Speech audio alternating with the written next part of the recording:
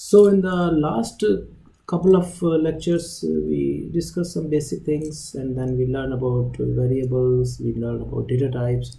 Today we are going to I'm going to introduce you to a new well, it's a basic thing, but it's a new thing for you who have not read C++ before. I'll introduce you to some of the arithmetic expressions and operators. What are the operators we can use in C++, and I will also discuss upon increment and decrement operators.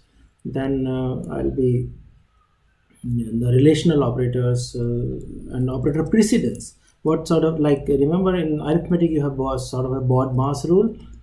Similar rules also exist in programming stuff. When you program a arithmetic expression, which things take precedence, which things work first and then go to the next level, and so on. So that is what we will learn today. Okay, so let's start. We begin with arithmetic operators and expressions here. And what are expressions? Arithmetic expressions, like they're like sentences. Expressions are made up of constants, variables, and operators. If you combine all of them, they will make an expression using some specific grammatical rule or using some syntax. So that is important. So all those are called expressions. They are equivalent to statements or sentences in any languages. So in C++ in particular, there are several operators which I am defining one by one. There can be a unary plus, like first of all, a plus sign, unary. Unary means it only needs one argument. See, there can be binary operators, there can be ternary operators, there can be tertiary operators, there can be unary operator. Unary operator just requires one argument. As opposed to addition, addition is a binary operator which needs two things. So if you want to add, you need at least two things to add, x and y. But this unary plus means you are giving a positive sign to something. Unary minus means you are giving a negative sign to something. So only one argument is required, whereas in addition, subtraction, multiplication, and division and modulus, you need at least two arguments. So they are all binary operators, whereas this plus and this minus is a unary operator. So there are unary plus, unary minus. Then you have an addition operator, which you can use simple plus sign, x plus y. You have a subtraction operator, which has a minus sign, x minus y. You have a multiplication operator, which is not x but a star. So it is denoted by a star. So x into y, x multiplied by y means x star y.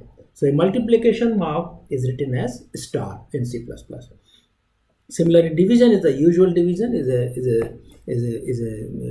a slash sign, x upon y. It's a floating point division or integer division. There can be two kind of divisions, which we will discuss a little later. What is the difference between these two? So there can be a real number division or a integer division only. Then modulus gives you a remainder from the integer division. If you are given two integers, like modulus, you all understand what is the modulus of x upon y.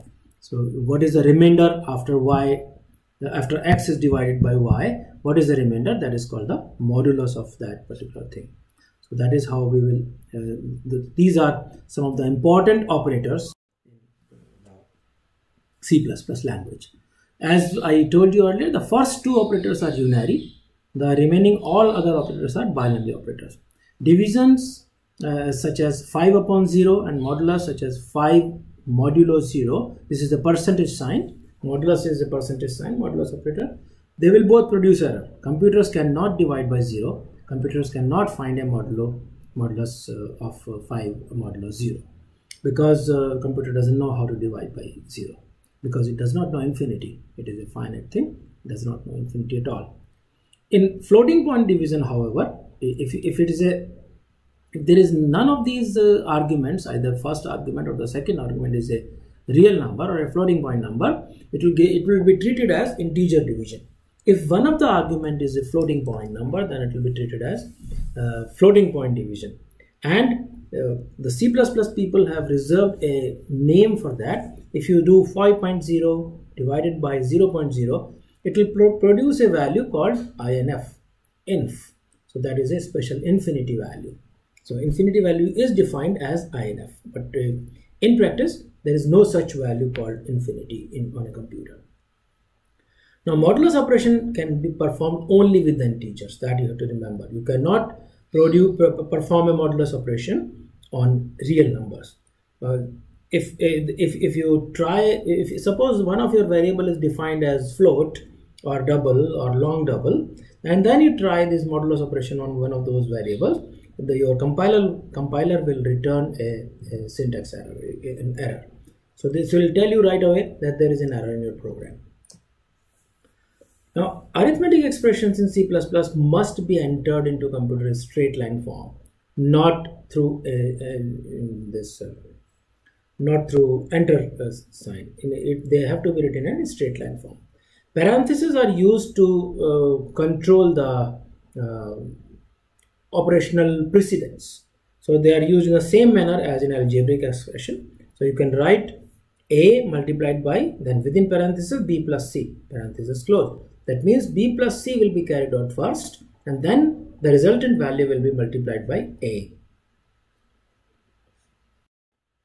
What is the rules of operator precedence? Same as BODMAS, as you have in your earlier classes. You must have read the BODMAS rule, BODMAS, BODMAS, which is bracket open, division, multiplication, addition and subtraction. So this is the way the operators are preceded unless they are given in parentheses. So expression within parentheses are evaluated first, again by the rule of BODMAS. In case of nested parentheses, the innermost pair of parentheses is applied first. So this is how you do things. Multiplication, division and modulus operations are applied next. And if there are several such operations, there are several multiplication, then operators are applied from left to right. First the leftmost, then it goes to the right. Addition and subtractions are applied last. And in case of multiple such addition and subtraction, again operators are applied from left to right. So you go from left to right in case of multiple things, otherwise the BODMAS rule apply. Now there are some relational operators. When you compare a couple of things, you already know some of relational symbols in arithmetic, like less than sign, greater than sign. Similar thing can be used in C++ also, less than or equal to, greater than or equal to sign and not equal to. So these are 6 relational operators in C++. One is this sign is the less than sign, and you use them as x less than y. Usually these relational operators are used within if statement, or like you are verifying a condition, so it will return a value of true or false. This relational thing will always return a value true or false. If is x less than y, if x is really less than y, then it will return a value true or 1. If x is greater than y, then it will return a value 0, because this is false, so that is a false thing. So greater than again is the same to arithmetic thing, but the less than or equal to sign is a little bit different than the arithmetic less than or equal to sign, where there is a parallel line of this to this line. Here you, since on a computer keyboard you do not have that sign, so you write less than or equal to as less than sign and then equal to sign, and the syntax is like that: x less than equal to y. Similarly, for greater than or equal to sign, you have greater than sign and equal to sign there. This is the interesting thing. Equal to sign is not a single equal sign, because single equal sign, I told you in the last class, is used, that is called an assignment operator. It is used to assign values to a variable. Single equality sign is a assignment operator. Double equality sign is a relational operator. So you need to be able to differentiate between them, never confuse between them. Several people confuse between them, a equal to sign and an assignment operator. Equal to sign, there are 2 equality signs are relational operator, whereas a single equality sign is a assignment operator, where you assign a value to a particular variable. Here you are comparing 2 values. It will always return either a true or a false. Then not equal to, you cannot have a equality sign and then cut it just like that, because on a computer keyboard you do not have that, so you cannot type it. So there is an exclamation sign followed by a equality sign, which is equivalent to not equal to. So x not equal to y. So that is how you use them. Now if you reverse the pair of symbols in a relational operator, normally it is a syntax operator. Like you cannot write for less than or equal to, you cannot write equal to and then a less than sign. You have to write first less than and then equal to sign. And this thing I already told you, that you cannot confuse between the equal to operator with the assignment operator equals. That will result in a logical error. And this logical error means your computer will not be able to detect that. Your results will be illogical. So it's a logical error which go undetected by a computer compiler. So you have to be very, very careful with this, the confusion between double equals and single equals. So here are some sample C++ statements, and this is how you write. You write we have not discussed the control structures yet, so we will discuss that in the next class. But here, if is a control structure, it's a conditional number, conditional operator. So if number 1 is less than number 2, then what you do, see out this the put operator, number 1 put operator, in double quote sign, less than sign, and then number 2. So if this condition is true, then this statement will be out, otherwise this will not be done. So these are the sort of a control structure which we'll learn in the next class. But that is how it does. Computer only does what you tell it to do. It's a very, very obedient servant of you. It's a complete slave to you. So if you put anything wrong in your program, it will do the wrong thing. So you have to be careful when you program things. Now another example is, if number 1 equals to number 2, then do this, otherwise do something else. So that's how we do. Now assignment operator, as I told you in the last slide, the assignment operator evaluates the expression on the right of the operator and assigns the resulting value to the variable on its left. Like when you say x equals 10, the operator takes 10 and assigns to x, to the left of this variable, left of this operator. In any given arithmetical expression, the assignment operator has lowest precedence. So this will be used last, and it associates from right to left. I remember the arithmetic operators always performed left to right, but assignment operator associates itself from right to left. So if there is an expression of the form x equals y equals 0, then first 0 will be assigned to y, and then the result of this expression will be assigned to x. Then assignment 0 to x. So if I may have x equals 3 plus y equals 0. So 0 will be assigned to y, then 3 will be added, and then 3 will be assigned to x. So other than the assignment operator equals, C++ also provide several compound assignment operator for abbreviating assignment operation. What are the compound assignment operator? Like here. And now here we come to C++. So if suppose there is a statement. See, now people who do not know computer programming languages, they will be a little critical about this statement. C equals C plus 3. What does that mean? That is a little strange, isn't it? This particular value is equal to value plus 3. Doesn't make sense, but in programming it makes sense. It means that the present value of C, whatever is the present value of C, a value of 3 will be added to that, and that will be assigned as a new value of C. So you are modifying the value of C with this statement. So C equals C plus 3 is a valid statement of course with a semicolon. It's a valid statement in C++, and this can be shortened, this can be abbreviated with the addition assignment. I can write this statement as C plus equals 3. C plus equals 3. So this operator goes before this, and these two statements have the same meaning.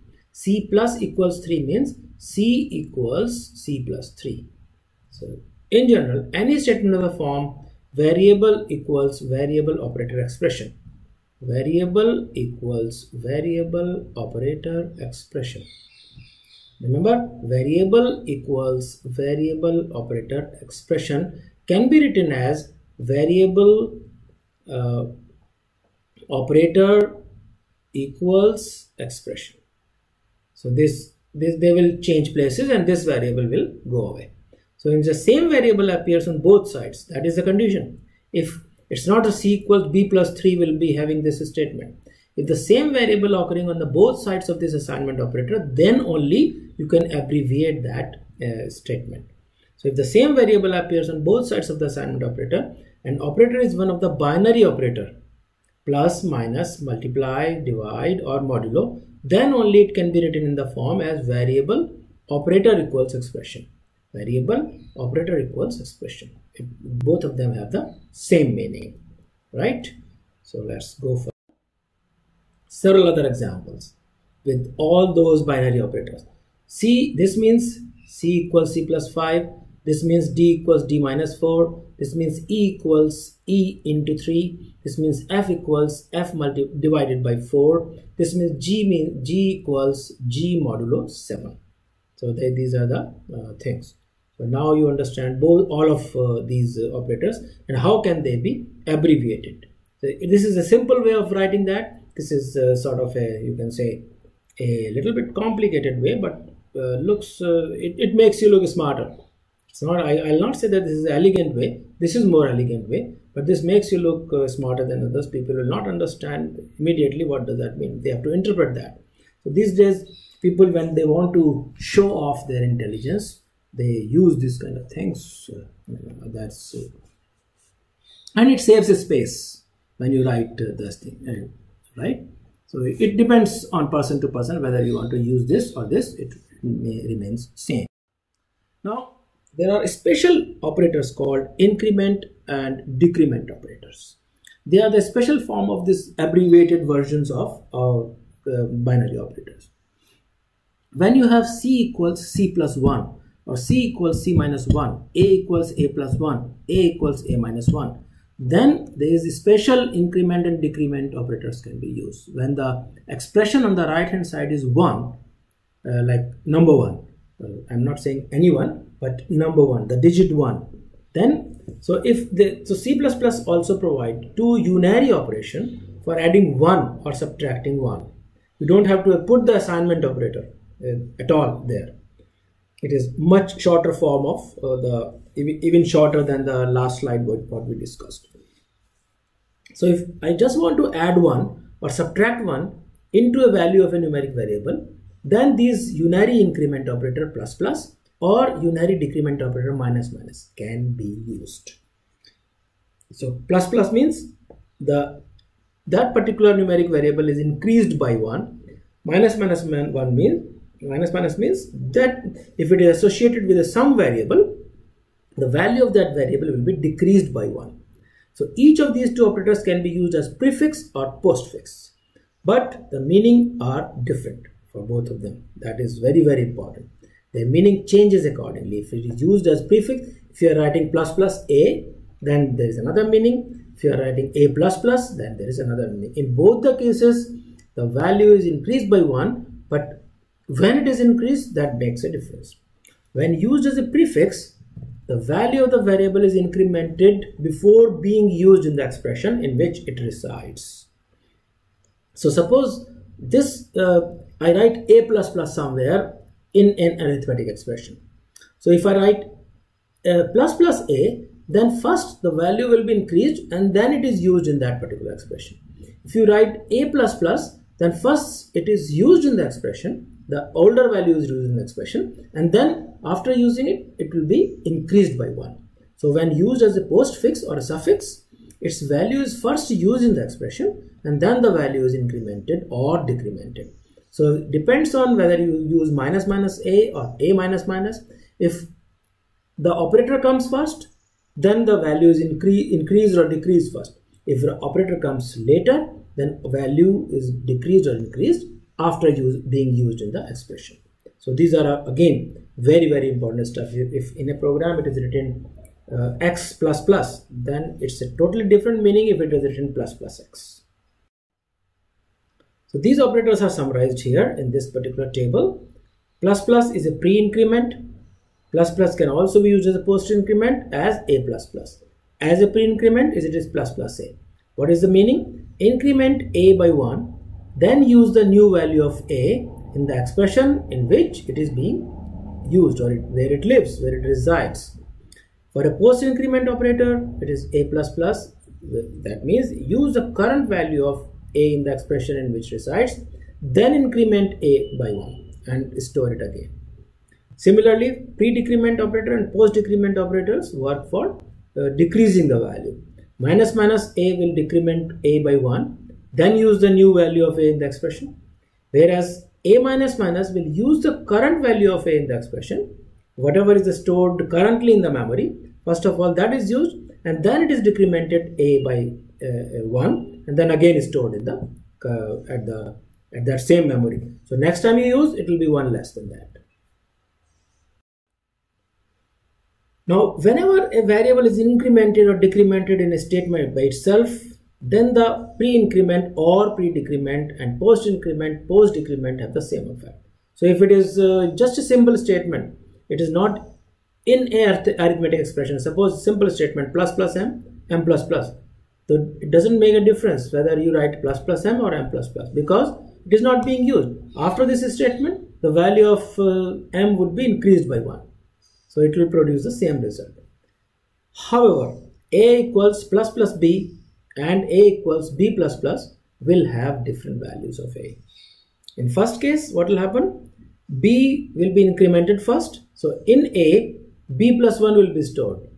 In this case, in a, b will be stored and then b's value will be incremented later on.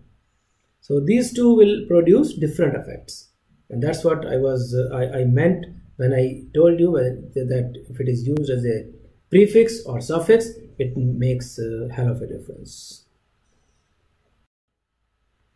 Okay, the last thing which I want to discuss today would be a type conversion. See, earlier we defined different kind of data types. Now I'm just arguing that different kind of data types can be converted into other data types. First is for user defined conversion or specific explicit conversion. Another is type coercion. It's an automatic conversion by the compiler depending on the statement you are using. So type coercion is an automatic conversion of an operand from one data type to another data type. Like here, suppose I say int x equals 4.5.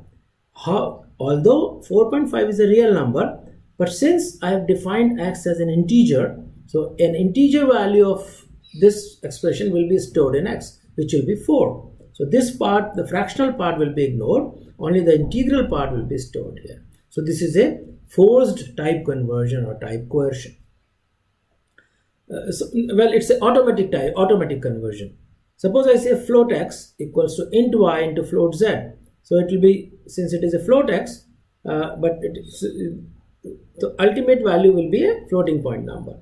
Integer values and floating point values are stored differently in computer memory, that you will learn a little later when we discuss the number system. So only the corresponding type of data can be stored for a defined variable. Here in x, I can only store a full float value. Well, integer value can be stored in a float number as some number 0.0. So if an integer value is assigned to a variable declared as a float variable, the computer will implicitly convert the integer value into a floating point number, or vice versa.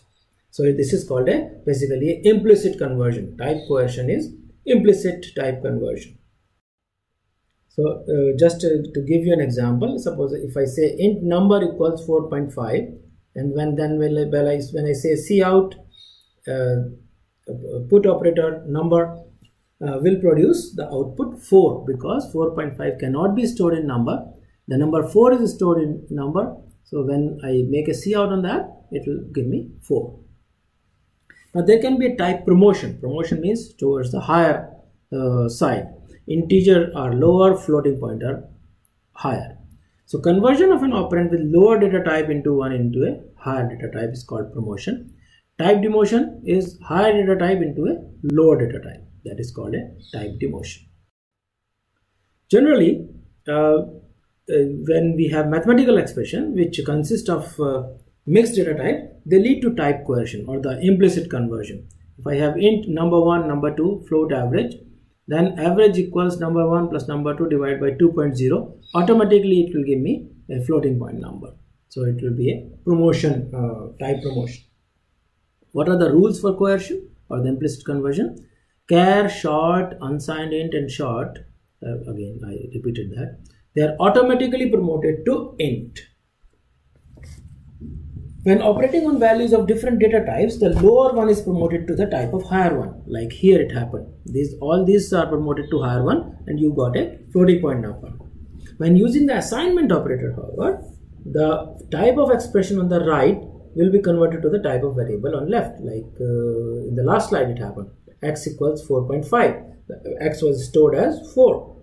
So right, whatever is the value on the right, that will be converted to the type of the variable. It depends on the type of the variable what is written on the left side of the assignment operator. So that is how the type conversion takes place. Now typecasting. What is typecasting? To explicitly define a type. To make a program clear and error free, if you want to make your program very intelligent, then you should use typecasting, which is an explicit type conversion. You explicitly say that what you want to do. So a C++ cast operation consists of a data type and then within parentheses the expression to be converted. So suppose in the last example I had number1 plus number2 which was automatically being converted into float, but here I am explicitly saying that first you convert this number1 plus number2 to the floating point and then you divide by this 2 as floating point number. And then if I say number, suppose I want integer value of average, then I explicitly say num1 equals int average. However, num1 is already defined as an int and a computer could have done a implicit conversion, but I do not want to confuse the program or confuse the reader. I am explicitly saying that this average should be converted into an integer type and then assigned to num1. So these typecasting operation can, there are three kind of syntaxes possible. All three have similar meanings. Like int var is called int float var. Suppose there is a variable called floating point variable. It's not a keyword. I have defined that a variable name float var, but just to make the name look more clearer, this is the floating point number, this is the integer point number, integer number. So this form is called functional notation because it is written as if this is a function. Remember, main was a function written between parentheses. So int float var, this is a functional notation for the explicit conversion. Or there is a prefix notation. I can also write similar, it will have the same effect. Int var equals int float var. So change the float var variable into the int type. Or I can also say static cast int float var. This is a keyword notation. The static cast is a keyword. So yeah, I'm using that, which is a predefined keyword in C++ for float var, and this is an integer number. So these three equivalent ways can be used in typecasting. The use of keyword casting is always recommended because it is the most clear way, but the first one is also okay. Usually people use the first one. So the functional notation has a limitation. Although it is being commonly used, but it does have a limitation. The data type name must be a single identifier. So if I cannot say unsigned int. For int it was okay, but unsigned int has a blank space here. So it's a combination of identifier. I cannot use that. For that, either I use this within parentheses, that means either the prefix notation or the keyword notation, or like static cast in the brackets static unsigned int and then float var. So these two are allowed. The first one is not allowed because there are two things here. Now how the division is different for integer and floating point. When a number of integer type is divided by a non-zero number of type int, the result but for the computer, it is not in general truth, like 5 upon 2 will not give you an integer, but the computer will always give an integer. If you say 5 upon 2, your resultant value will be 2, not 2.5. If you say float 5 upon float 2, then the resultant value will be 2.5. Otherwise, remember, if you say 10 upon 2, that is 5, fine. But if you say 9 upon 2, that will be 4. So computers, as I told you, they are completely slave of you. So whatever you tell them to do, that's what they are doing. They do not know what is the right answer. Right answer, you know. Computers do not know. So you have to program accordingly. So to find a floating point value in a division, at least one of the numbers should be of type float. Then the others will be automatically converted into floating point. So at least one of those numbers should be a floating number. Suppose you have int a, b, then you should say float a upon float b, or float a upon b, or a upon float b. At least one of those should be defined as or converted as float to get a floating point number in C. So that is the only way to get the accurate result in a division of integers. Otherwise, you may get wrong answers.